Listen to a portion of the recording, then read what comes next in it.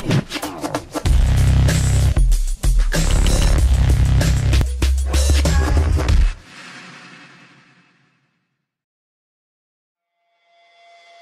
can put a hole in your wallet.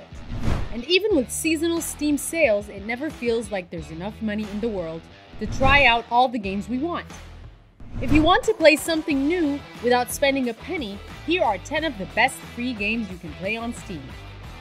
Welcome back to the Gaming Daily Input.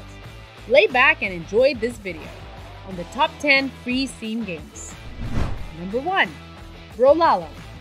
Brawlhalla incorporates powerful weapons and gadget drops that change your playstyle according to the specific item.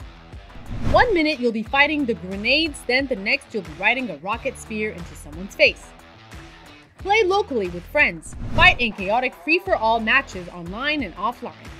Team up for 2 versus 2 battles, or climb the rank ladder to Platinum and beyond. There's a little something for everyone. The roster of 46 legends can be bought with earnable in-game currency in addition to real money, but there are always 8 legends available for free every week in rotation. Aside from the cute art and animations, every legend has different stats that help them to make them feel unique. For example, Legend Fate has increased speed and strength but lower dexterity and defense. Brawlhalla will keep you coming back once you get your first taste of victory. Number 2. Dota 2. Dota 2 is a highly strategic multiplayer online battle arena, MOBA, with a reputation for its challenging mechanics, but if you spend any time with it, you'll see why people have invested years into this game.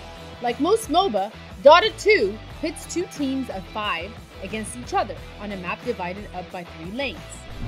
The first team to destroy a key structure in the enemy's base, called an Ancient, wins, hence the name Defense of the Ancients. The growing list of over 100 heroes and plenty of item combinations to go with them makes each match unique. Dota 2 can be frustrating at times, like with any living multiplayer game, but those narrow or even crushing wins make it worth it. Number 3. Path of Exile. Path of Exile is hands down the best action role-play game, ARPG, on the market in terms of post-launch support. Developer Grinding Gear Games has candidly raised the bar for the genre. The most recent content update, called Legion, is Path of Exile's 10th expansion. The span of unique and replayable content at this point is absolutely massive, with depth to match when it comes to character progression and loot. What's more, all of this great content is free. Its monetization system is more altruistic and less intrusive. If you're looking for an ARPG with hundreds of hours of unique gameplay, with no signs of slowing down its post-launch support in the near future, then look no further than Path of Exile. Number 4. Undefeated. Undefeated is a simple open-world superhero game that packs a punch and is a ton of fun. The goal of this game is straightforward play over the open-world city and usual superpowers to protect the citizens against epic bosses. While that sounds like a familiar concept, Undefeated decided to follow the trends of a nerfed superhero. Instead, your superhero is ridiculously powerful and everything you do is flashy and epic.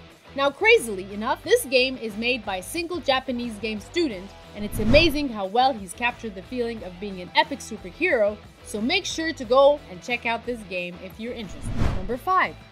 War Thunder. Want to relive World War II and Cold War era? You can check out War Thunder. It is the most comprehensive free-to-play cross-platform MMO military game dedicated to aviation, armored vehicles, and naval craft from World War II and the Cold War. In War Thunder, aircraft attacks helicopters, ground forces, and naval ships collaborate in realistic competitive battles. You can choose from over 1,700 vehicles and an extensive variety of combat situations, many of which are exclusive. You can find yourself blasting your pursuers from a bomber turret, defending your teammates on the ground from an air raid with anti-aircraft guns, shooting down enemy planes with a firestorm from multiple rocket launchers, or trying to sink an enemy warship with a torpedo from a fast attack boat. It is very easy to control, but it still has the pseudo-historical kind of background to it. Number 6. Paladins. Paladins takes place in a sci-fi fantasy world. There are elements of both fantasy and science fiction, including medieval-looking soldiers who use ranged weapons such as shotguns and assault rifles instead of swords. Paladins is more than a little similar to Overwatch, but it does some interesting things of its own. What's unique about Paladins is that it incorporates a card deck system for your champions that grants amplified attributes and enhanced or modified skills that allows you to build towards a specific playstyle. All cards are free to use for all champions, which opens up customization to a higher degree.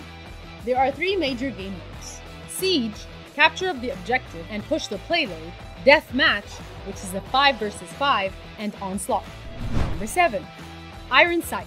The free-to-play Call of Duty like the first-person shooter, simply Iron Sight is an FPS that wears its Call of Duty influences on its sleeve, and it pulls it off fairly well. Fast-paced action, a large array of weapons, and an in-depth Praetor class system are solid pillars in this game, and in conjunction with a decent amount of content and rank progression, it's easy to sink in a ton of hours. On top of all of this, lack of paid win and easing nature of unlocked weapons keeps things fresh without needing money, so this game has longevity and fairness, which is a big plus. Number 8. Darwin Project, which is part survival game in part battery, out a new twist on the battery out genre. The concept is simple. 10 players are dropped into the match and have to survive the cold and fight to death. However, there's a spicy twist where spectators can affect the battle by giving players powers very much akin to the Hunger. There is no looting, you only have a bow and axe as your weapons.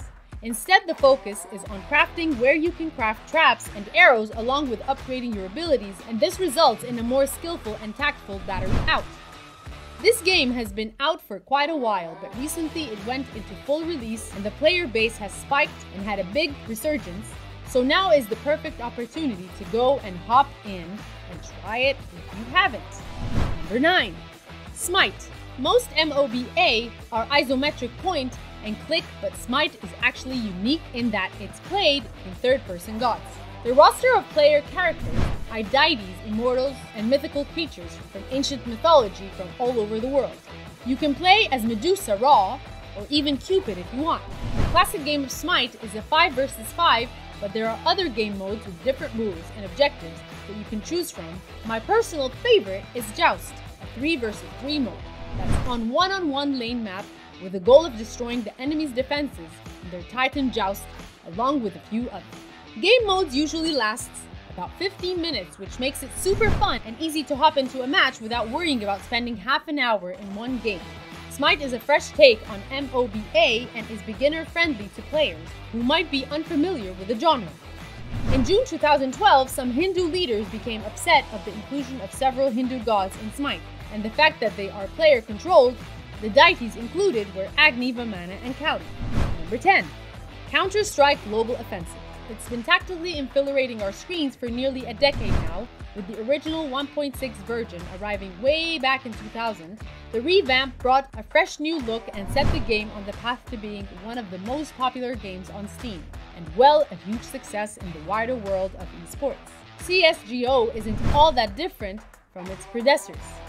As usual, you and a group of other players will take on the role of terrorists or counter-terrorists and face off against the enemy team by defusing bombs, killing or protecting hostages, or simply eliminating all hostiles. If you've never played before, it won't take much to get acquainted. Just pick a side, complete objectives, and of course try to stay alive while playing against people with faster reactions.